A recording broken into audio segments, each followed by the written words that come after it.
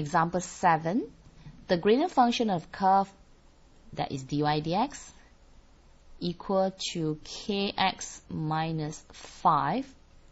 You see that there is an unknown here, k. The curve passes through 2 points, 2, -3, and 0, 3. First, you need to find the value of the k.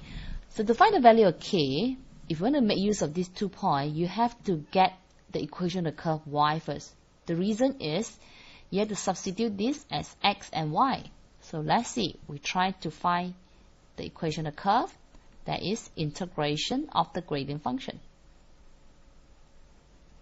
So this equal to kx squared over 2 minus 5x plus c.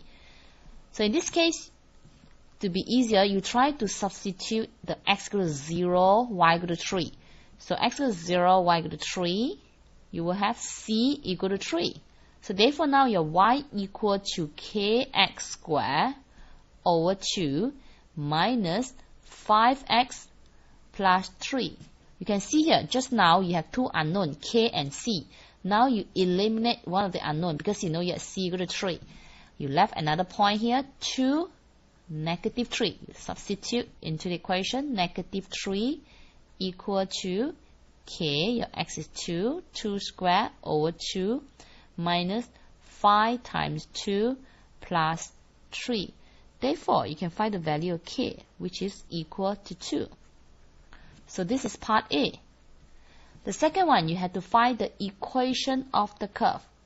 You already have the answer. Why? Because you have equation of the curve with k and c, you just substitute k as 2 and c as 3. So the equation of the curve, y equal to k is what? 2. 2x squared over 2 minus 5x plus 3. Simplify it, y equal to x squared minus 5x plus 3. C, you have to find the equation of the tangent at the point 2, -3. So to find the equation of the tangent, you need to find the gradient for tangent. So dy dx is what? Kx minus 5. K is what? K is 2. 2x minus 5. This is the dy dx. When x equal to 2, dy dx, that is the gradient for tangent, equal to, when x equal to 2, right? 2 times 2, 4. 4 minus 5, you have -1. This implies your gradient tangent equal to -1. To find the equation of tangent, you have to use this straight line formula, y minus y1 equal to m, x minus x1. And since you are finding tangent, you can put this as a gradient of tangent. So where is your x1, y1? That is this point here, x1, y1.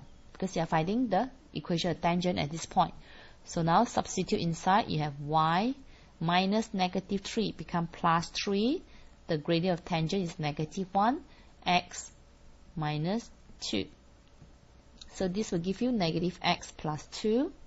So the equation of tangent, y equal to -x, 2 minus 3, you have -1. So y equal to -x minus 1 is the equation of tangent.